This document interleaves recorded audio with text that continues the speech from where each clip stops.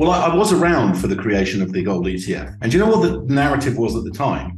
It was, this capital is going to come into this space, but the day-to-day trading volumes of gold are actually not large enough to sustain that kind of capital inflow. You know what happened? The daily trading volumes of gold went through the roof. We did a research and we said, okay, we think we know the price elastic response to inflows to the price of Bitcoin. And so, we modeled what we reasonably thought the inflows would be.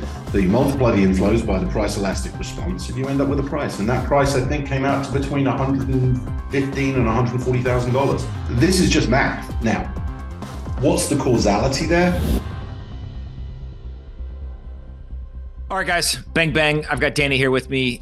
Danny, last time we talked was about 2 years ago. A lot's happened since then. Prices went up a lot, then they went down a lot, seem to be recovering. How do you evaluate maybe from the top of the 2021 bull market to today, what's happened, and more importantly, why it's happened? Well, great to see you again, Pomp. And it's been 2 years since we last spoke, and it seems like an awfully long time, but a lot has happened. So I guess we've probably been both occupied with the developments in the marketplace. Like me, you've been through multiple crypto cycles. Believe it or not, this is my 11th year in the crypto industry. And the industry has changed, in a dramatic way over that period of time. As I first recall, it was populated almost exclusively by computer scientists and startups called, blockchain.com and Coinbase. And we've come a long, long way since then. I think at the CoinShares level, our approach, and we can get into the company, I think, a little bit later, but our approach was to build something very solid, very robust, something which would be fit for a public market, at the top end of the listing spectrum. And accordingly, we built our business quite slowly and carefully, and we had no choice. But some of our peers and competitors built their businesses extremely rapidly. And as you will well know, and our audience will well know, we saw a dramatic rise and fall for companies like BitMEX, for companies like Celsius, Three Arrows. The list is very, very, very long. And those companies were both, very fortunate to grow as rapidly as they did. But as we were going through that period of extremely rapid growth of those companies, my impression certainly was they were running a little bit too fast. And I don't think the governance was there. I don't think the risk management was there. I heard some extraordinary stories about, people extending credit that no one in their right mind would extend. All looks great in a bull market. But then, you have the inevitable unwinding. And I actually posted something on my LinkedIn at the bottom of the market, pretty much as soon as SBF was arrested. And that was, the low in psychology. It was everybody was not just force liquidated that was liquidated. Then there was a sort of a delayed reaction where it wasn't you going bust, it was your counterparty going bust that made you go bust. And the sentiment just became maximum negative. And, that was the low of the move, 16K or something like that, basis Bitcoin. I have seen this multiple times, in my career on Wall Street, where there's been a cycle, and it happened in oil, it happened in natural gas, it happened in copper, and the similarities were incredible. There was always, the big market-leading company. It would have been Kanematsu in copper, it would have been Metal Gesellschaft in energy, it would have been Enron in natural gas, it would have been Brian Hunter in Amaranth in the natural gas hedge fund business. Very big dominant company, read FTX for that and maybe a couple of others. There was a poster child spokesman for that company, all the names that we now know in infamy. And when those people, ran out of road and the market began to sense that they were vulnerable and people all exited the ship and they sank in every case and were arrested in many cases and jailed in some cases, that always represented the cycle low. And in each of those examples I just quoted, it represented the multi-year cycle low of the asset class. So, going back to, the SBF collapse, where we're talking 16K Bitcoin, that was the wrong price. Given everything, it was the wrong price. It was a victory lap for the haters. There was forced liquidation left, right, and center. There was knock-on effects from third-party exposures that sunk other people, and it was the wrong price. So we had something of a recovery, call it to the low 20s, mid 20s, and then some other interesting stuff happened where there were a series of enforcement actions, largely by the SEC, but not limited to the SEC, and I think those in the initial phases had very negative impacts on price. So you'd see the latest lawsuit and the market would be down, $1,000, $2,000 on the back of it.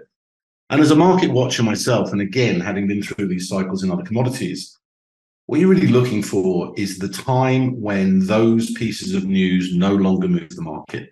And the market then sort of becomes immune and impervious to that kind of news. And you need to see that, because in any investment, you really need to know, where the bottom is. It might be a silty bottom, but somewhere roughly where the bottom is. And when that kind of news can be absorbed without a market impact, that there's a little bit of a foundation there.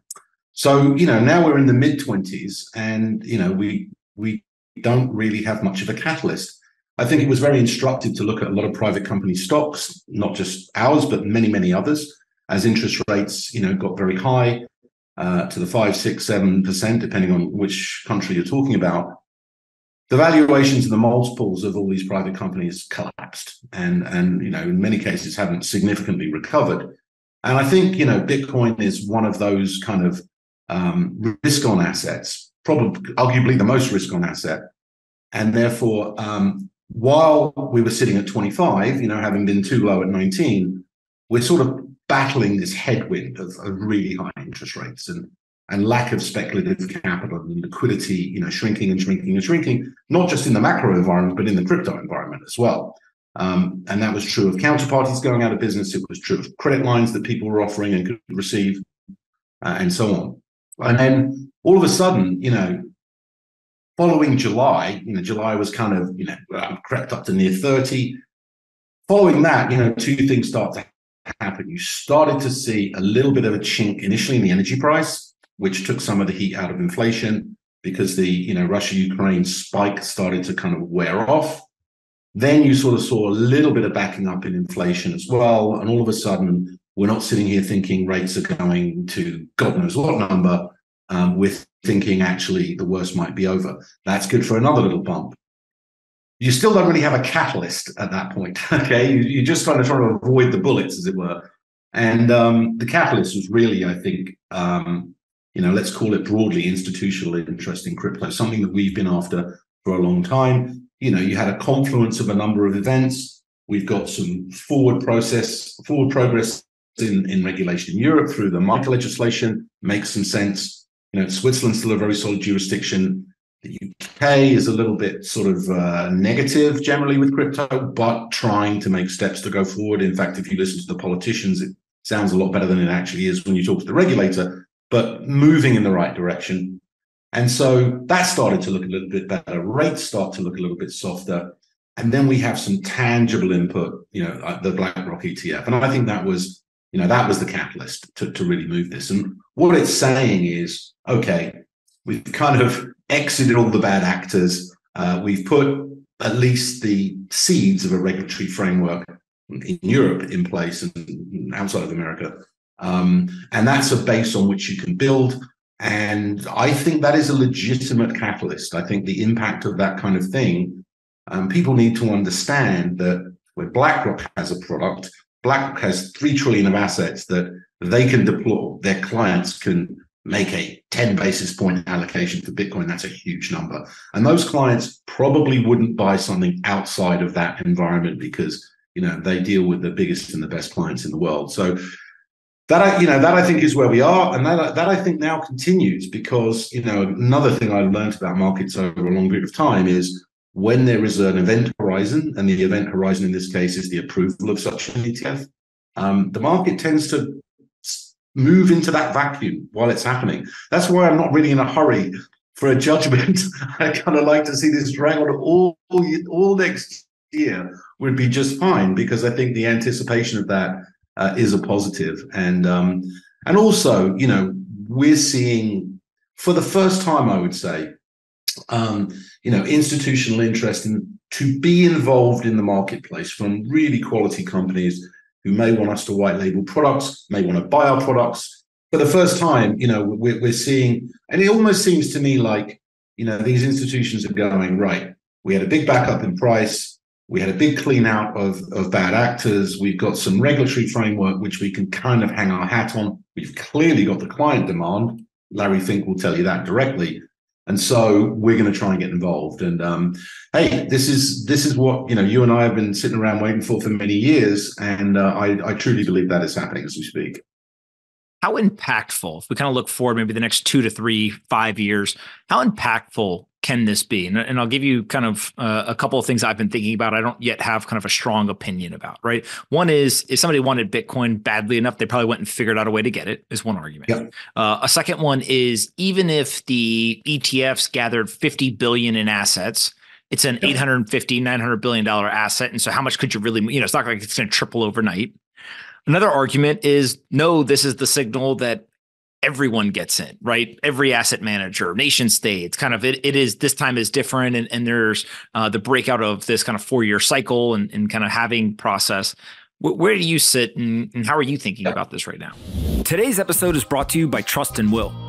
I've gone through a number of different changes in my life over the last few years. I got married, I had a kid, and I had to start thinking about how could I ensure that my wife and my child would be okay if anything ever happened to me. That's where trust, wills, and estate planning come into play. Now, most people, what they do is they get introduced to a friend, an uncle, or someone in their local community. It tends to be someone who's really expensive, a lawyer, an accountant, or somebody who does estate planning, and they just simply are using a one-size-fits-all template and just telling you, pay me thousands of dollars, and I'll use the same thing for you as the guy down the street. But that's not what Trust and Will does. They have a trusted online estate planning product that starts as low as $159, which allows you to now protect your legacy from the comfort of your own home. Leverage their excellent customer support, available via phone, email, or chat. They have thousands of 5-star reviews and a rating of excellent on Trustpilot. It takes most people 20 to 30 minutes to complete their estate plan with Trust and Will. And not only that, but if you go to trustandwill.com/pomp, you'll get 10% off. Plus, you'll get free shipping of all your estate planning documents. So go to trustandwill.com/pomp and make sure you get an estate plan in place. Whether it's for you or one of your loved ones, having a trust and or a will can literally be the difference between someone being taken care of and someone not. Go check them out today at trustandwill.com/pomp. Well, I was around for the creation of the gold ETF in the beginning, and to date myself. And you know what the narrative was at the time? It was, okay, this capital is in theory going to come into this space, but the day-to-day trading volumes of gold are actually not large enough to sustain that kind of capital inflow. You know what happened? The daily trading volumes of gold went through the roof. And when we at CoinShares, and I'm not sure how publicly available this research is, you might have to call James Butterfield, our head of research, and ask him nicely if any viewers are interested. It could be on our website. I'm not absolutely sure. We did we lead the industry in terms of providing data on institutional inflows into crypto. And so we have some very granular data on that. And we did a research on our own, and we said, okay, we think we know the price elastic response to inflows to the price of Bitcoin. We can correlate that back over time. Half our marketing and research team, by the way, came from the gold business, funny enough, because we hired them from Wisdom Tree, actually, to come to the crypto industry. And so they're very familiar with that whole development back in the gold ETF beginnings. And so, we modeled what we reasonably thought the inflows would be. So you multiply the inflows by the price elastic response, and you end up with a price. And that price, I think, came out to between $115,000 and $140,000. Now, I have never in my entire crypto career been the guy saying the moon and 500K and, all that kind of rubbish. But this is just math, right? This is just like a reasonable assumption for these kind of inflows moves it that way. Now, what's the causality there? You can't just say that the creation of a gold ETF and the inflow of institutional clients who wouldn't have otherwise invested in gold was the only factor, because once they start doing it, the retail starts doing it as well. So, so I do think that it will be, maybe the type of people you mentioned in your first comment, those who figured out how to do it first. It's probably where we are right now. Second, you get the actual announcement. There's maybe a little profit taking. Usually, the rumor, buy the rumor, sell the fact thing is a good strategy to trade. And after that, you're sitting there waiting for inflows to come into the actual ETF, and I think that will be a real driver. Happened also in the silver ETF, which came after the gold ETF. And Barclays, who used to own the silver ETF before they had the problems in 2008 and had to sell it to BlackRock, used to publish a very useful spreadsheet showing you how much silver had been accumulated into the ETF week by week by week. And after 6 months of this, you could draw a line through it and kind of go, there's not enough silver. And silver reacted, accordingly. So yeah, I think it's real, and I think it starts with the guys that can already do it. It's followed by the institutions, and then it's followed by the retail guys who probably got a little bit burnt, in a couple of the dips, particularly in 21. But it's a green light across the board, I think. Now, when we look at what is happening now, there's some people who are front running Federal Reserve potentially moving back towards loose monetary policy, cutting rates, kind of the whole narrative that I think people are grabbing onto. How important is the Federal Reserve for the movement of Bitcoin's price? And on one hand, we see these like, Bitcoin over global M2 supply. On the other hand, we see the Fed still committed to destroying investor demand, and Bitcoin's up, 150% on the year. And it seems like, could care less what Jerome Powell says in his press conferences. I think it makes a huge impact. It's just looser credit. Bitcoin is a very responsive asset class to looser credit. I'm surprised it didn't do a little bit better under the inflationary kind of regime. But for all those who said, "Oh, it was disappointing that Bitcoin didn't rally more," during the inflationary cycle, because Bitcoin had been touted as an inflationary asset. Well, we didn't really know that because we'd never seen an inflationary cycle before in the history of Bitcoin. It was too young.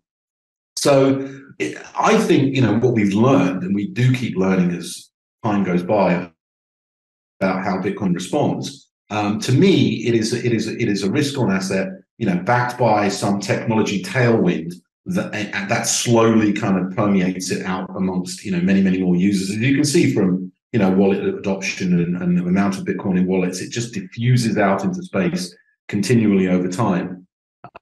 So yeah, I do think that we're clearly on the shallow, beginnings of a down cycle in rates, and the Fed has not done a great job of reducing the size of the balance sheet to date. Neither of any other central banks. Not quite sure how good they're ever going to be at doing that. And, as cycles happen, maybe we'll do some more money printing at some point in time. So I think there's, a modest tailwind, all other things being equal. And as we see failure to reduce the balance sheets and arguably in some extraneous circumstance, more money printing, it seems to be unavoidable over time. It's politically unavoidable. Then we ratchet higher still.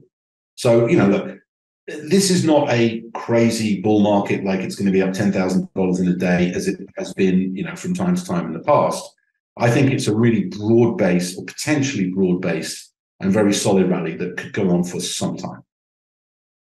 Now, CoinShares, I think, is very interesting business because you basically have exposure to different parts of the market, right? I've seen reports that say, hey, look at their principal investing. They're fantastic investors. There's others that say, wow, this asset management business is going to do really well as prices go up. There's even been some coverage, I think, from some of the research analysts that are like, CoinShares benefits when ETH goes to proof of stake, right? There's just kind of all kinds of different things being written or covered about the business.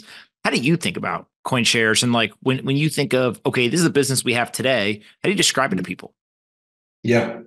Well, two ways to describe it, really. It's one, what do we do from a qualitative perspective? And two, how do our earnings actually, respond to different market conditions?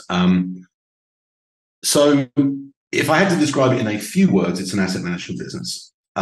We currently have around $4 billion And we have it in a wide array of products now. We have our legacy XBT provider products in Sweden, which are incredibly popular from the day they listed. We have CoinShares Digital Securities, which is a platform of a different kind. It's a little bit more institutionally focused, a little bit more institutionally structured, a little bit cheaper fee-wise, multiple products there, and multiple listings on different exchanges, for those multiple products. We have a couple of private trading funds run by a chap that works for us called Lewis Fellas that do relatively sophisticated, Bitcoin and ETH strategies for high net worth and private and institutional investors. We have an equities fund, the Block Index, that we joint ventured with Invesco. We have CoinShares Fund 2, which is now 4 years old and is a 10-year duration private equity fund, closed, run by Melton Demiras. So, a pretty wide spectrum of investment product. And, you'll have seen the news recently that we are involved with Valkyrie, and we're hoping to also be a player in the US ETF market now. So quite a wide different array. And it's been really interesting to see how loyal certain customers are to certain geographies and certain structures. They know this ticker. And I'm like, well, that ticker's cheaper and it's the same exposure, but they don't really move. And our capital base is very, very sticky. And I'll tell you an interesting fact, which is of the assets that we currently have, I think we have given back way more than the invested capital that we ever received. In other words, everybody in our network en masse, in sum, is trading with house money. And I've never seen that before in an investment product. And the truth, one of the sort of unspoken truths about the asset management business in crypto is you never really raise that much money. You kind of got to have money from 3 years ago that's multiplied significantly. And that's actually by far the best source of fresh AUM. I mean, the last month or two, I think our AUM's gone up by like $600 million. And that's purely, there might be 10, 20, 50, 100 million, here or there coming in or out. But basically, it's because the asset class is going up. So that's where we are actually synthetically quite long Bitcoin, because the more Bitcoin goes up, the more our AUM goes up, the more our fees go up. Very simple. And that's a good exposure to have. So that's that. The second part of the business, which has been really evolving over time, just changed so many times actually over the years, is CoinShares Capital Markets, which is our market-making business, which was started back in 2015, probably 2014, because no one else would make markets in our securities, because no one had the securities leg and the crypto leg simultaneously. Yeah, crypto guys and securities guys, but nobody did both. So we started that business. It's been through a number of cycles.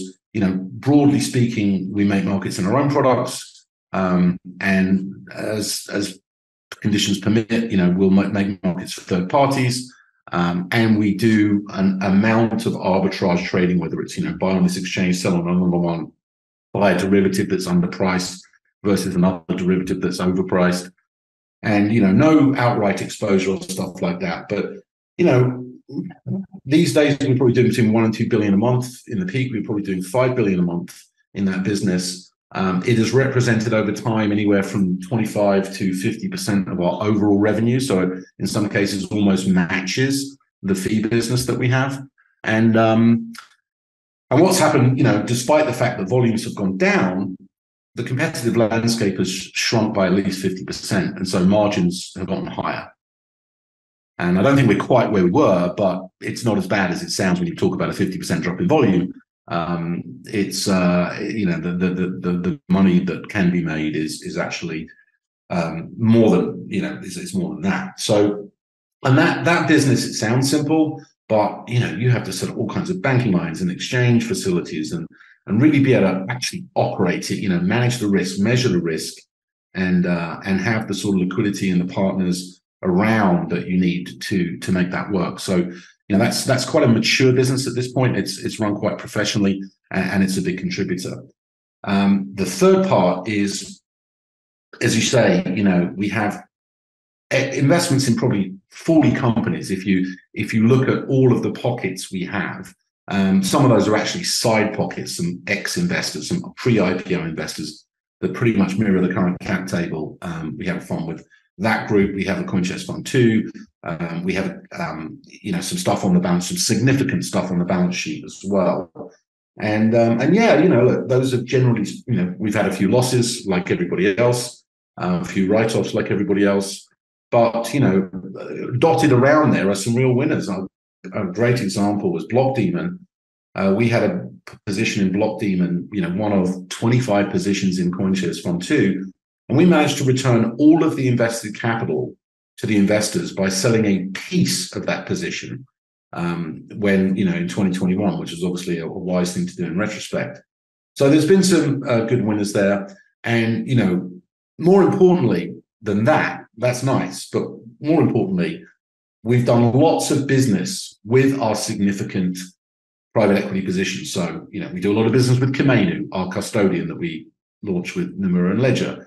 We do a tremendous amount of business with Flowbank, in which we're a big, client, a big shareholder.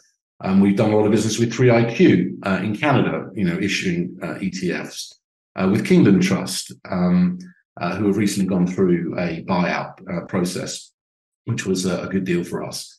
So, and in all of those cases, we're either clients of theirs or created and co-marketed products with them, or they became clients of ours, and that's been a good activity, not nearly as impactful as the trading and the investment management business, but we shall, we're still in the game, with a lot of those, and we'll see how they go. The final point I'll make, and this is a new one. So I would have said what I just said 6 months ago. The new one is really in two pieces. There's money on the edge of crypto that is either crypto money. So just to throw out a couple of names, the Binances, the Tethers, the even DCGs arguably of the world. And, these guys may, in some cases, not be deemed experienced enough to operate a regulated crypto business. That's kind of a requirement in many, many cases now. And, if you don't have the track record and you don't have the infrastructure, or you've made missteps in the past, it's very hard to obtain those kind of licenses. We have a lot of licenses, and they've been hard for 3-4 years to get some of them. And so we find ourselves in a position where we can actually form a buffer between capital and regulated businesses where that capital cannot directly access. And we'll find ways, to make that work, within the appropriate regulatory framework. The second thing that's going on is, there is a cohort of asset managers who can't make it pay, because, believe it or not, and I've seen some examples of this, you can have a few $100 million in a crypto asset management business and still not be able to make it pay because of, relatively low fees and relatively high regulatory costs and staffing costs. And so there's an opportunity for us. And, I think the Valkyrie deal is probably in that flavor where, we can bring our scale. We can operate some of these businesses very little incrementally. And so there was a roll-up trade going on where, the bigger managers can take out the smaller managers, and that can be on an outright purchase or on a buyout or on a JV basis. And that's a new activity, and that to me is us finally getting paid for the gold-plated infrastructure that we spent so long and spent so much money on building.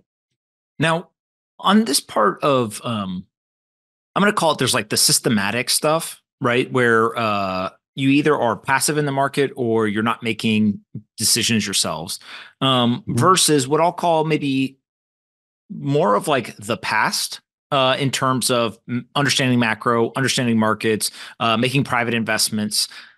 How much of crypto is different maybe than, let's say, in the traditional financial system where, people see everyone from the Citadels all the way to the 0.72s to, even Dalio and Bridgewater. Like, a lot of these folks, I think, have really driven home this idea that like the machines are making the decisions. We don't seem to see that much of it. Obviously, market making maybe is a little bit different than some of the private investments, and maybe there's like the two extremes. But how do you think about like human intervention versus machine software, AI, and like this rise of the machines are smarter than the humans? something that's been a growing trend throughout my entire career. When I started, it was 100% humans, and that is definitely not the case anymore. In the company that predated CoinShares, the commodity fund that me and a couple of my partners ran, we actually ran both strategies. We had a purely quant strategy and we had a purely discretionary strategy. And I ran the discretionary strategy and one of my partners ran the quant strategy. And I have to say, I think they were very complementary, but the style could not be more different. It's an entirely different activity. So, I don't think there's and even in the companies you just mentioned, the D Shores, the Citadels, all these, the millenniums of the world, you will find actually, if you go below the surface, that both of those styles still exist. The difference, and when it gets a little bit, let's say, what's the word, camouflaged, is in execution, you almost need an algorithm these days. Like in my day, you pick up the phone and say, buy 1,000 lots of crude oil, and then someone would scream onto the floor that you buy 1,000 lots of crude oil. Nobody does that anymore. So, and the reason you need algos is that there are so many other algos that as soon as you put in an offer, someone's going to be ahead of your offer, going to be ahead of your offer, and they're going to game you. So it shouldn't really be confused that in a way you might have a Stan Druckenmiller sitting there going, I want to buy, 100 million or 10 years. But he's not going to pick up the phone to the Chicago Merc and say those words. He's going to give that to Goldman or whomsoever, and they're going to run a smart algo that's going to do that. And that it's just a cat and mouse game. I don't think there's any intellectual input into that. We run a ton of algos in CoinShares to do exactly that. If we get lifted on a market making offer somehow, there'll be some algo running on how you're going to get that, that position back again. Those algos are written by humans, by the way, not an AI, at least not yet. So in a way, you're just really codifying what you would do if you were sitting there and you could do it that fast, which you can't. But a lot of our quants will sit around and they will write those algos, but the logic behind those algos, would be no different to what a good discretionary trader would be doing and executing an order. So it's really, what's your strategy? Is it a discretionary strategy? There's a place for that. Is it a quant strategy? There's a place for that. But pretty much either way, you're executing with an algo. What are you most excited about thematically in crypto? So not like products, not CoinShare, in terms of business lines, but are there certain themes or areas of the market that you feel like are either under scrutinized at the moment and will be bigger than people think, or maybe even areas that everyone's talking about that you're less excited about and think could be overhyped? This episode is brought to you by Cal.com. What do I have in common with Chad Hurley from YouTube, Toby from Shopify, and Alexis from 776 and the co-founder of Reddit? We all use Cal.com instead of Calendly, and we are all early investors as well. Cal.com is leading the charge of scheduling platforms in the open source sphere, offering you the chance to harness the efficiency previously reserved for elite corporations and tech gurus. If you like to have your calendar organized and be able to have an efficient exchange when scheduling, but you love all of the benefits of open source technology, then Cal.com's for you.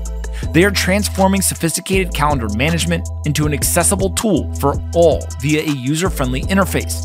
You can customize it and you can make your calendar work for you.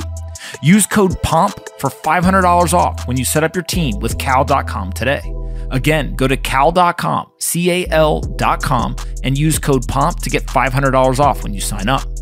Cal.com, an open source tool that allows you to take back control of your calendar, be efficient when scheduling, and make sure that no one can steal your time. I think the most interesting observation, Pomp, I never really understood how there was room for the proliferation of different crypto assets that occurred.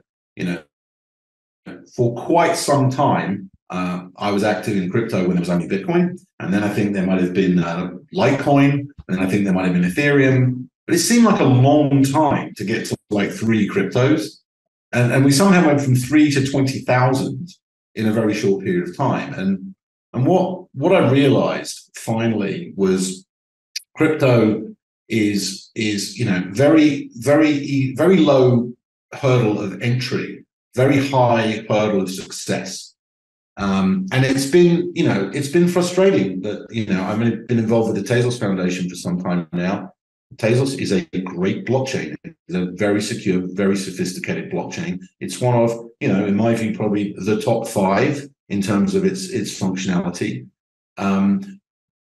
But it is very, very tough to unseat Bitcoin as a store of value and Ethereum as a utility at this point. And there are some other promising, candidates for sure, but it just seems that, the longer time goes on, the more the infrastructure built around the old legacy coins becomes more of a factor for their longer term survival.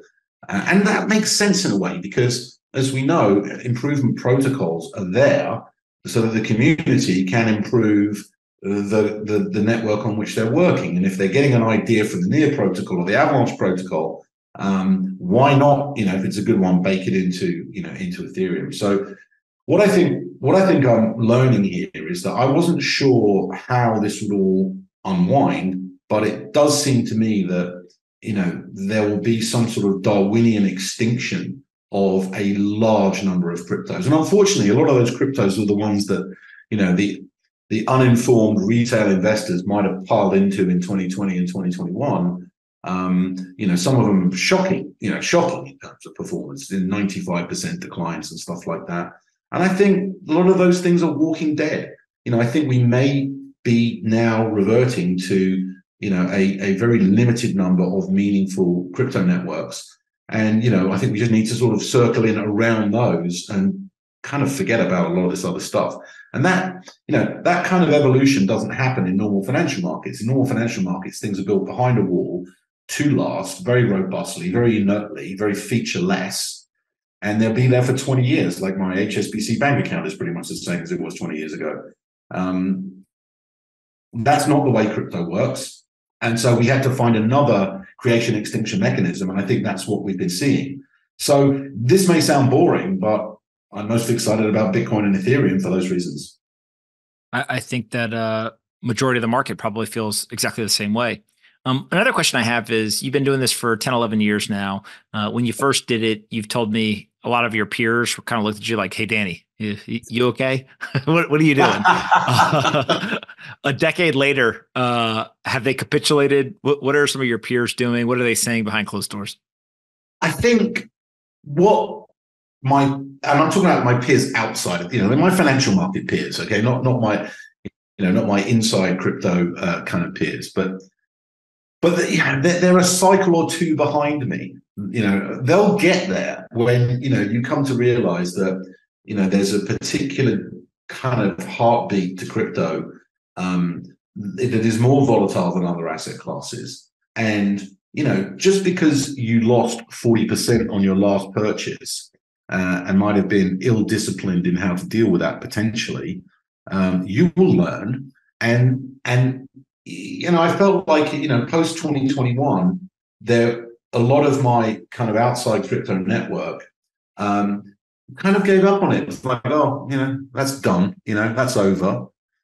And now all of a sudden, like, my doctor called me up and it's like talking to me about, do I like Bitcoin more than Ethereum, and how do I, get involved, in this current marketplace, and I want to hold my own keys so I don't have exchange risk. And so they're coming back now, no doubt about that. And it's always when my phone's ringing with those kind of people that, you realize you're in a different cycle.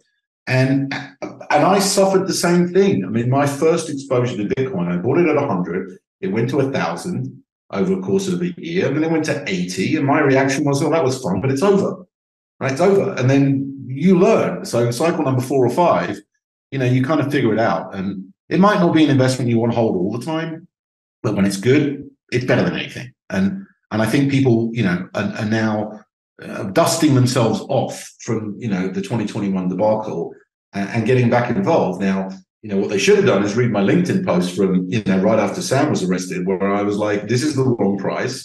Yeah. So another guy that sort of blew up the world, and it's like 7 out, as they say on the craps table. But this is coming back, and I just think this is going to be a feature of crypto forever. And maybe one day we'll reach a point where nobody is a naysayer, nobody thinks it's worthless, nobody says it's backed by nothing and therefore is useless and is, just a hotbed of criminal activity. Once you do not hear that anymore, we may well have reached the terminal price, but those voices are still pretty loud. And that's what makes me, optimistic for the future. Now, my last question is, if we had talked 5 years ago, maybe definitely, further back than that, and somebody said to me, "Hey, who is Danny?" Most of the description of your career would have been in the traditional financial world, if not all of it. Yep. When your career is done, when you decide, "Hey, I've had enough," are you going to be known as a crypto investor or as a traditional markets investor? And do you see pros or cons of either one of those? Well, I'm gonna reveal something to you tonight, Pomp, and we'll see what you want to do with it. But so in July of this year, I turned 60, and I feel like I'm very young in body and young in mind, but the math is the math, okay.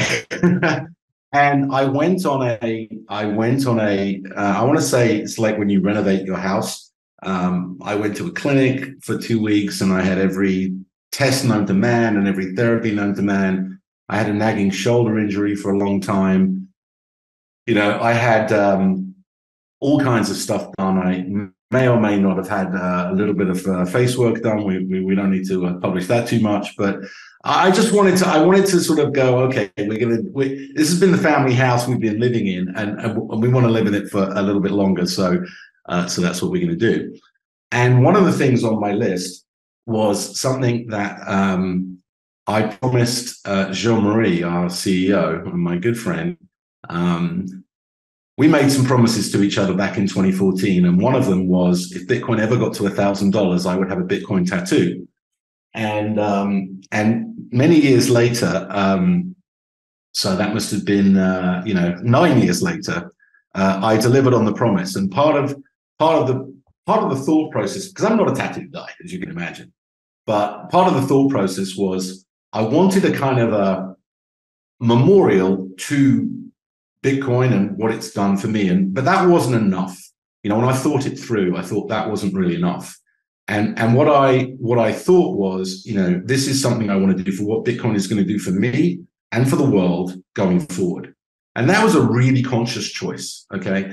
I'll show it to you if you want. Yes.